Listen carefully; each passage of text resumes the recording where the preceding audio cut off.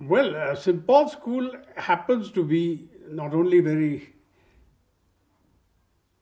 old, having shifted from Calcutta to Darjeeling in Brian Hodgson's days in the 1860s, but also developed as an Anglo-Indian institution for the children of British expatriates and others, and has grown into an Indian public school of high expectations and traditional excellence, both academic and extracurricular. There is an increasing number of good schools all over India, but St. Paul's has a long tradition of very diverse intake of children from all over the world. I remember there are children from Borneo, there are children from Kuala Lumpur in Malaysia, there are children from Singapore, Thailand, lots of children from the United Kingdom and America, some of them, and Europe, as well as from all over India, which is very unique for any school in India.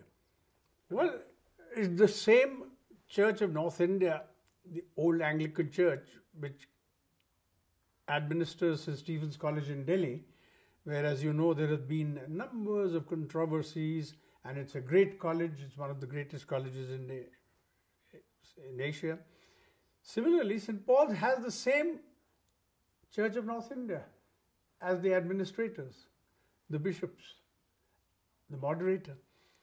And yet, at St. Paul's School, there is a kind of harmony and educational excellence and aim which has been achieved and is being achieved in harmonious relationships with all religions, with all denominations, and without any hint of controversy. Not that everything is easy in Darjeeling.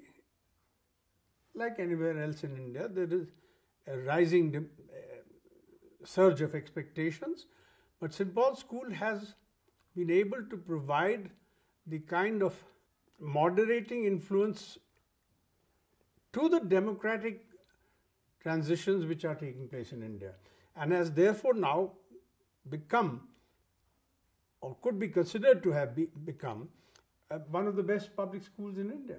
I recall the results of the academic results of this school, say about 20, 30 years ago, were the best in India and are again rising. So I would say St. Paul's School is almost a kind of model for the rest of the Indian public school system. You could think of the Doon School, there are Doon and Mayo College Ajmer, but down east we find that St. Paul's School is really something which covers the northeast of India as well as the Southeast Asia, and has students from all over the world. Darjeeling already is a medley of races, medley of cultures, medley of religions and